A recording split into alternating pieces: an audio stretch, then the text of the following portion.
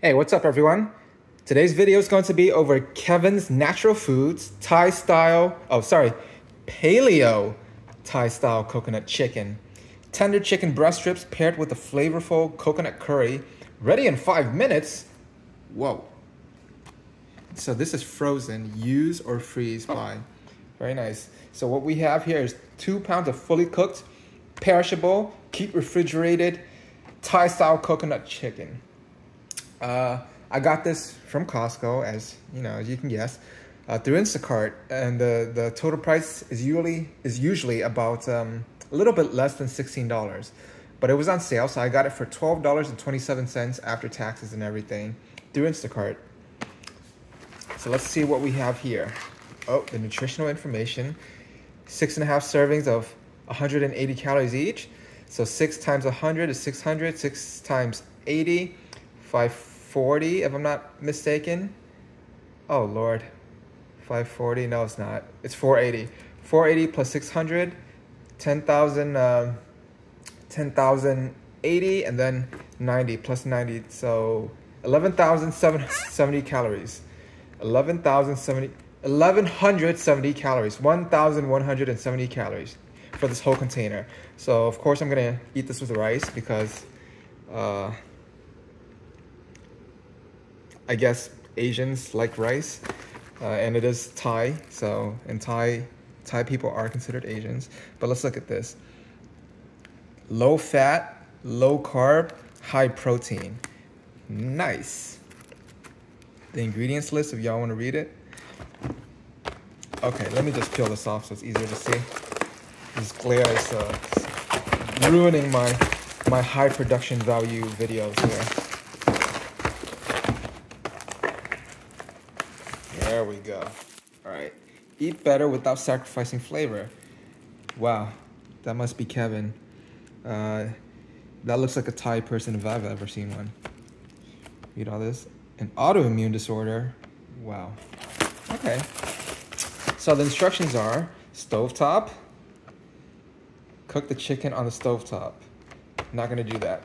Don't want to do extra dishes. I don't want to use a pot or a pan and then have an extra pot or pan to wash, so I'll just microwave it. Break chicken strips apart by massaging pouches before opening. Cut open the pouches, drain the chicken broth and discard. The broth is a result of the sous vide cooking technique. Okay, add chicken to a tray or microwave safe bowl. Microwave on high for 1 minute. Then add the sauce. Let's see here. Oh, after microwaving, drain the extra broth from the tray and discard it, and then pour the sauce over. Cover with a paper towel and microwave on high for another 1 to 2 minutes. Cool. Serve and enjoy. All right then. Okay to freeze for 6 months. Defrost in fridge for 12 hours, then follow the heating instructions. Okay, so let's see what we have here. All right, so I didn't plan this ahead of time, but everything's frozen solid. So let me defrost for 12 hours like the instructions say. Where is it? Oh, there we go. Defrost in fridge for 12 hours. All right, 12 hours later, we have the chicken and the sauce, okay? It comes with 2 of each, but I put one in the refrigerator to eat for a different meal.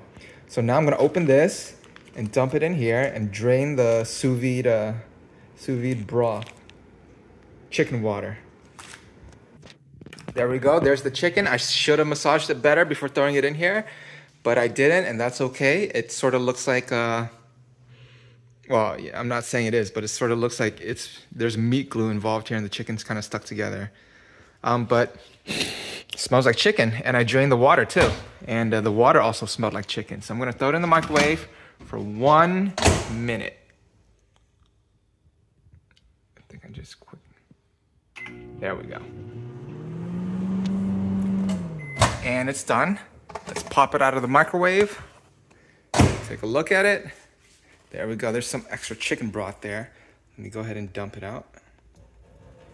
Oh, I sure hope my chicken doesn't fall in the sink.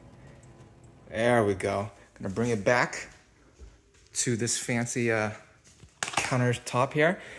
And then add the sauce. There we go. There's the sauce. It might not look that appetizing right now, but in the end, we'll put it all together. And I think it also said to cover with a paper towel, but I don't want to waste the paper towel, so I'll just do this. Good enough. This should prevent all the splashing, if any, occurs in the microwave.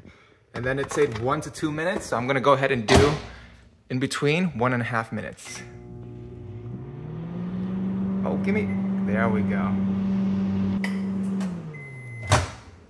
All right, so you can't tell through the video, but this actually smells really good. It legitimately smells like a Thai restaurant right now.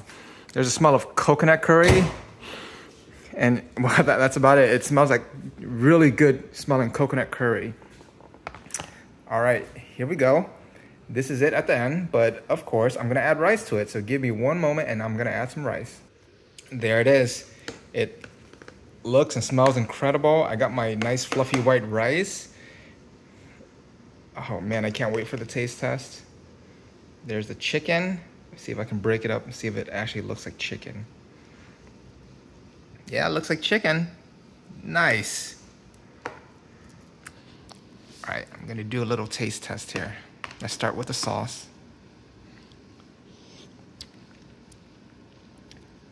It's sweet. But yeah, it tastes just like coconut curry you get in restaurants. But I guess it's more catered to the American palate because it is sweeter. And I've had some friends who are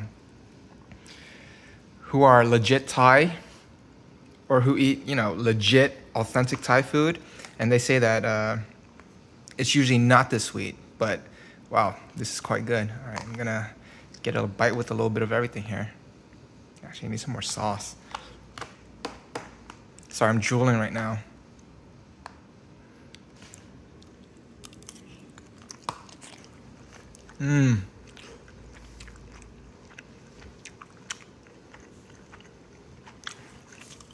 Yeah, man, this is pretty good for 12 bucks per.